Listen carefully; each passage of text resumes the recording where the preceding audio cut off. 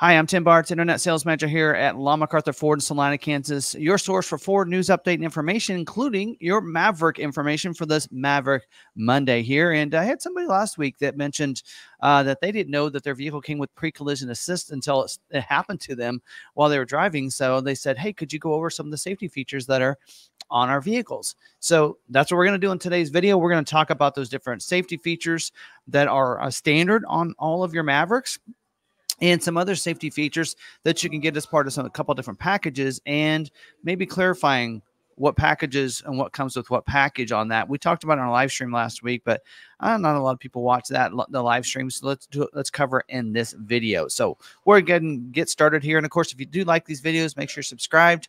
Notification bell is turned on so you don't miss any of these Maverick Monday videos, as well as our other videos. And come join us on Tuesday nights. We have a lot of fun in here on our live stream, talking to the community, answering questions that you might have, and talking about scheduling. So let's get into this, and let's talk about some of these safety features. So first off, I want to talk about is I'm probably going to throw some images on here because just seeing me talk for a few minutes is probably not going to be really interesting. So any graphics I have, I'm going to throw them on the screen for you guys. But first, let's talk about safety in general that about every vehicle has, and that's your airbags. So driver and front passenger will get a dual stage airbag in the front. That means that dual stage means it'll deploy a different size airbag, depends on how close you are to the front of the vehicle. So the driver will get that from the steering wheel there in the middle, and the passenger right there by that glove box and such. So you're going to have that airbag deploy there for you.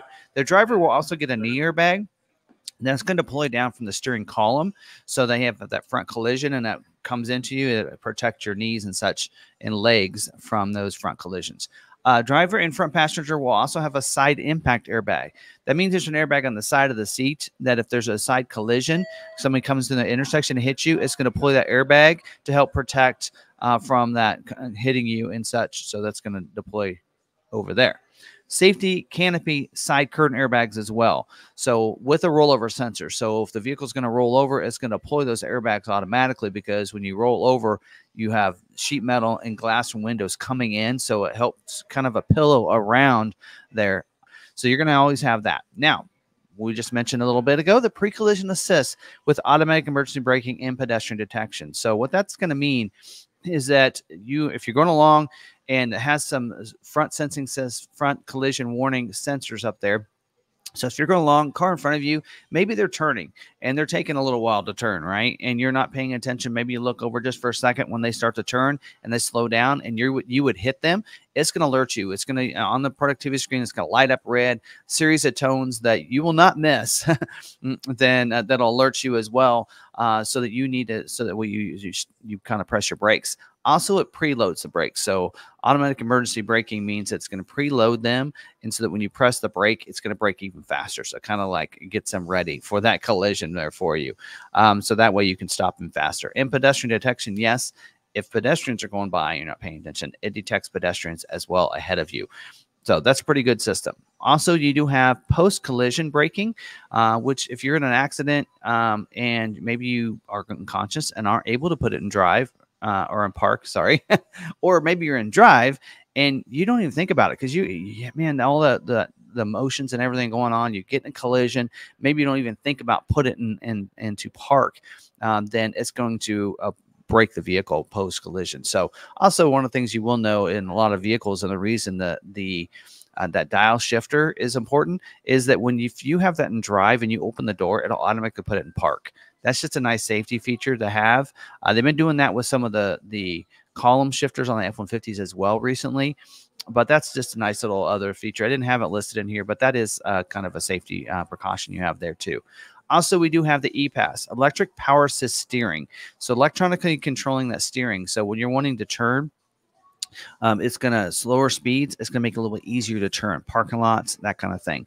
But then it's going to stiffen it up a little bit more when you're on the highway going faster speeds. So you don't turn real easy, right? You don't want that to happen either. So you're going to find that come into play with the evasive steering assist we're going to talk about later, but that is not standard on those evasive steering assist. That is. So ePass, pretty important, and makes that a little bit easier. Now, speaking of that, making it a little bit easier to turn the steering and everything like that, does have there was something I was going with that because I didn't list it in here, but E-Pass. Oh, that goes along with the auto start stop as well. So a lot of people on the EcoBoost engines, when you come up to a stoplight, stop sign, press that brake, it's going to shut the engine off. Well, your steering needs power to power that, and you have to have the vehicle turned on to do that.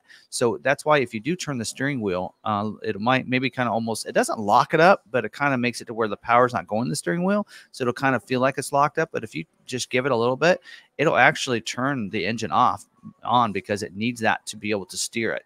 So that's why I say sometimes in my videos, if you just turn the steering wheel, it'll activate the engine to come back on. Also, if you come up off your brake just a little bit, it will as well. All right, now let's talk about some other things, and that is the secure lock passive anti-theft system. What does that mean? That basically means only the coded key can start the vehicle. Whether you have an XL or XLT with the flip key that you start, or if you have the key for the intelligent access with the push button on the lariats, that only that coded key being in the vehicle can start the vehicle. So that's a nice anti-theft system. For kids, let's talk about some safety for back there. You do have the child safety locks on those rear doors, so you can lock those out so they can't open those when you don't want them to. Also, you have the latch system. That's that lower anchors and tethers for children. That's going to securely allow you to fasten those front and rear facing car seats into those back of those seats on those outbound seats. So you'll have that, as well as there's a little position on the back of those seats, which isn't easy to get to, let me tell you, to be able to fasten those in the back there to keep the top of it, that front facing car seat, from going forward. So that system is something that's real nice and to use, but does make it a little harder to get to your jack. We talked about that last week. Still upset about that one. So anyway, that latch system is very nice to have for those car seats. Now, little known fact, can you put a car seat in the middle? Yes, you can, but you can't put one in the middle and beside it and use the same latch system. So there's going to be 4 anchors on that.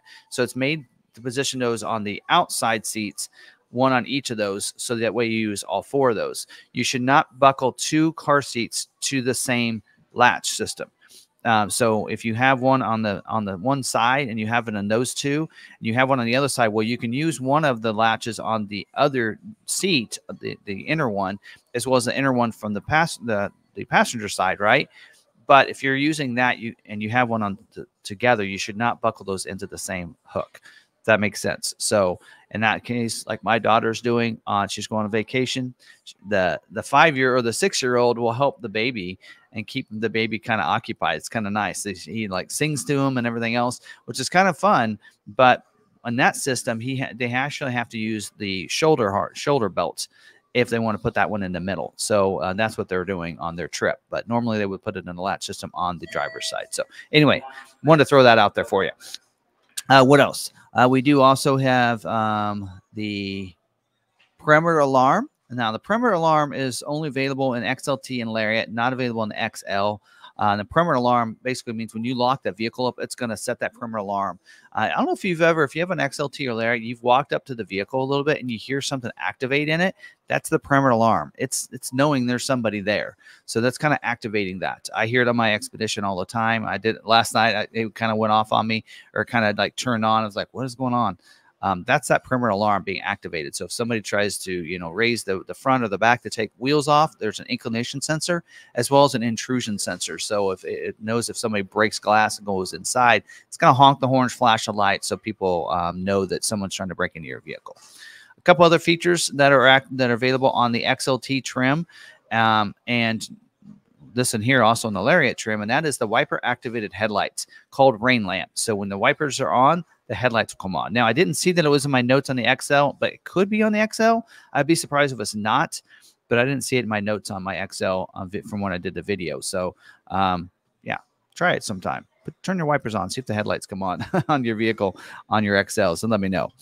Drop it down in the comments. Also, manual folding mirrors with the power glass and the blind spotter mirror. So that is only available on the XLT trim. So we're going to talk about the Bliss in a second, where you wouldn't need that. But that blind spotter mirror is an angled mirror in the corner, and you're going to see that on only the XLT trim. And the reason I say only XLT is on the XL, you do not have that mirror like that. And then if you go up with the Copilot 360 package, it will be a different mirror. So either way, it will not have that spotter mirror. But on an XLT as standard equipment, you will have that spotter mirror in the corner, so you can see the vehicles in your blind spot a little bit better.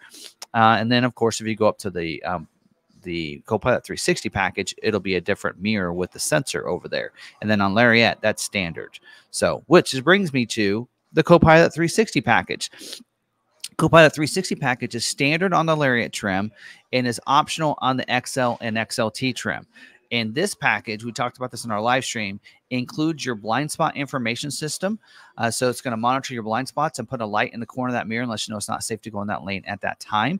And if you have your turn signal on, it's going to blink as well.